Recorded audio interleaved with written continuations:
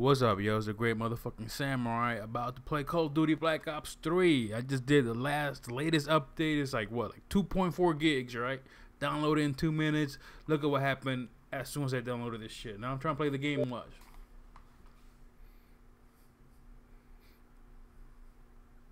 Look at that shit. Okay, here's the crazy part. I just restarted the Xbox, so that's not the problem. So, come on, Microsoft, get your shit together, man.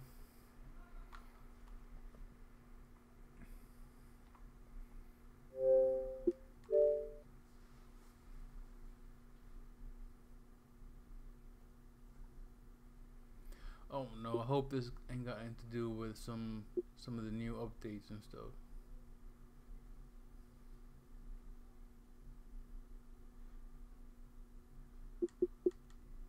And they don't even got my real stuff in there. Report new problem. Well, I don't feel like writing this thing right now, so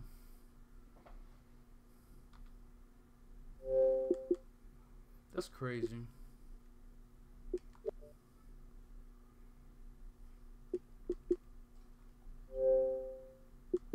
I'm gonna go ahead and uninstall just the game here.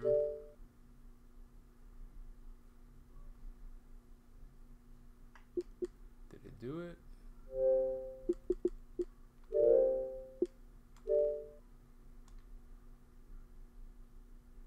Alright, so you see it's uninstalled. Alright, it's not there, so let's go to manage.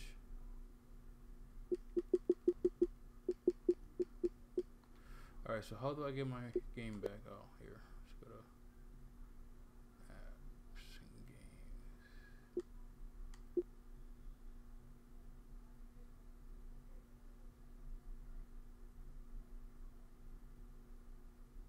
What the heck?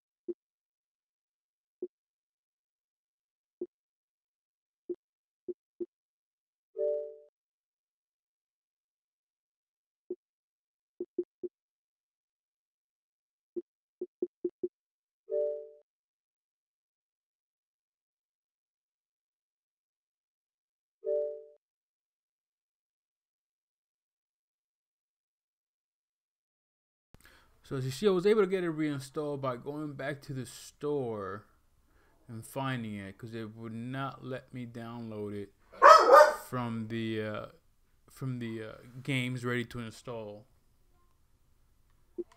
So I guess this has to do with part of that whole Windows 10 Microsoft Store update.